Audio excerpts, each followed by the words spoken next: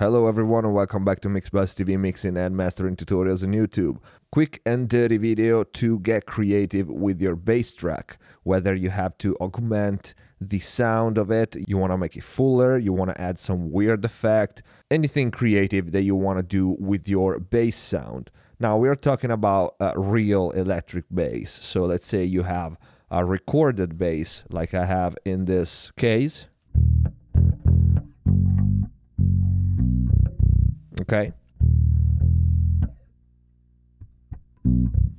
regular bass, and let's say you want to add a sound to it, whether it's gonna be another bass sound to make it, I don't know, fuller, or you want to add some strange sound that goes along with it. So it's kind of a pain in the ass to play on a keyboard the bass part, assuming that you know the bass part, otherwise you have to learn it.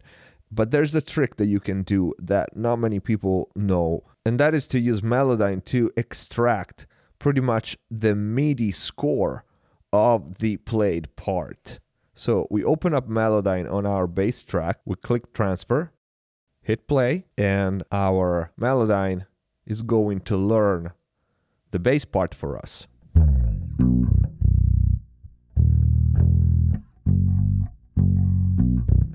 As you can see, is reading it.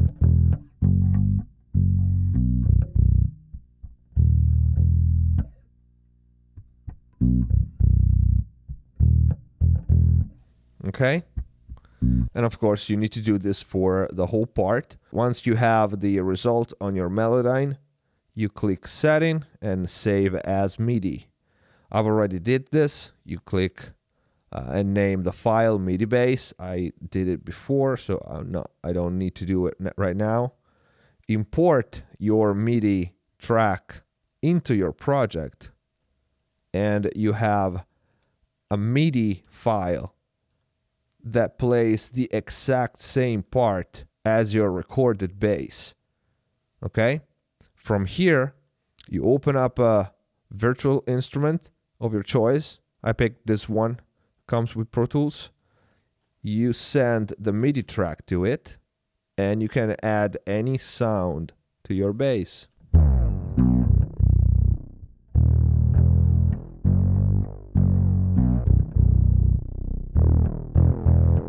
Pretty cool, isn't it?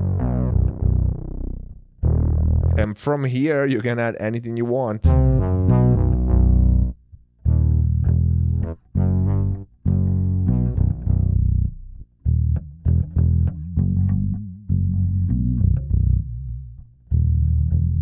And you can change octave if you want.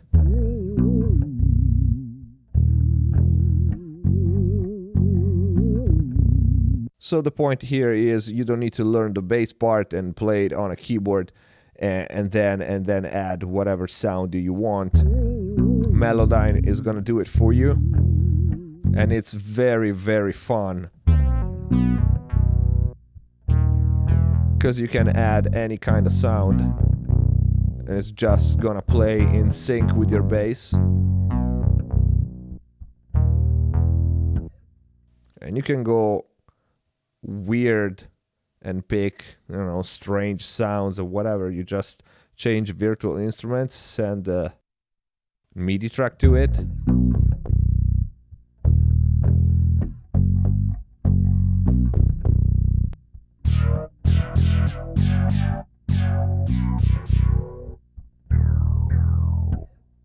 Okay, and your creativity is your only limit at this point.